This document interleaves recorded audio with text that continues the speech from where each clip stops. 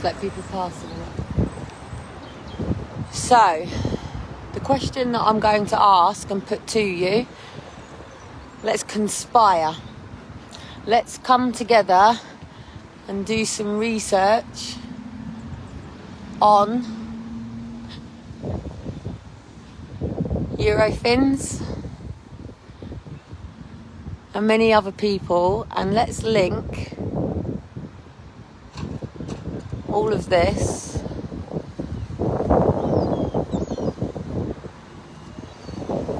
to the certificate of vaccination identification. So let's go back to what I've been saying since the beginning. Certificate of vaccination identification. This here is about your ID. It's about your identification. It's about your basic... I just want to make sure I don't get this gentleman in he sat at the table. They've got a guest in there. I'll stand back.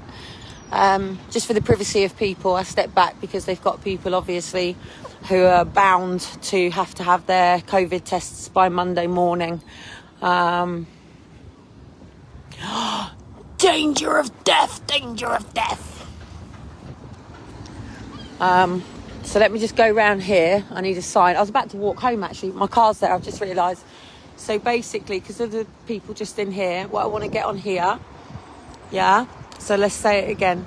Certificate of vaccination identification. So let's remind that this is about an ID.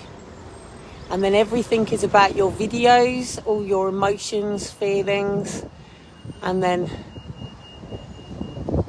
it goes again. So as I've said since the beginning, COVID stands for Certificate of Vaccination Identification.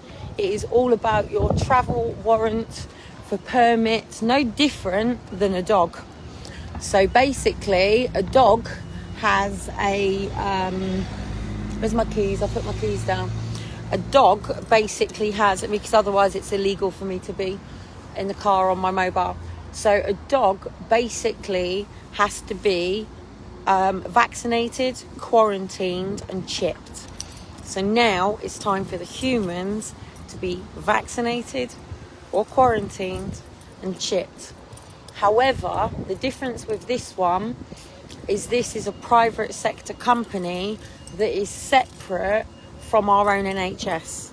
So one thing that I've always had an issue with the fact is that the person sitting in that test centre, okay, he's certainly probably experienced, but right at the beginning, they were not qualified, they were not trained, they were not given the substantial ways of doing it. We know there's been many problems. We know that there has been problems with testers. We know there's been problems with the vaccinations. And we also know now as well with children, they've had to halt the vaccinations for babies to under 5s. I'm in people's way now so they can get in, but because of the amount of children that have dropped dead. Now officially, if I get into my car with my mobile in hand, the moment I do this, I'm classed as driving with my phone. So I would never ever ever want to jeopardise my driving licence, and my driving licence is the most important thing. I'm actually sat in my car with my keys. It still doesn't really make much difference, but I'm just not going to put it in the engine, and I'm going to sit there with my key there right now to show. So anyway, I'm extremely tired and I've got to refresh myself. So for me personally, it's been a really fucking exhausting time having to stand ground. I've been fighting. I don't fight with people. I'm not a fighter. And the difference is I'm genuinely not a fighter. If I was to right hook someone, mate, I'd bust my fingers, bust my hands. I'm not a fighter. And I wouldn't put myself in a situation where I have to defend myself from people that could restrain, arrest and detain me at this particular point. And as you know, since leaving Downing Street, I've had 2 little boys. And those 2 little boys are innocent in all of this. They're innocent in the matters to do with Elijah and Shai, Aaron and Faith. They're innocent in the matters to do with everything going on with me. They're 2 little boys, but they've been born to a mother who is who she is, does what she does, and is here to do what she's meant to here to be doing. at the moment, I still don't even know what the fuck that is, because it's becoming something. People wanted to step up Britain. People going, oh, don't just step up Britain, you've got to step up the world. And it's like, I can't do that, because I can't talk about things like even what it's like to live in Ukraine right now.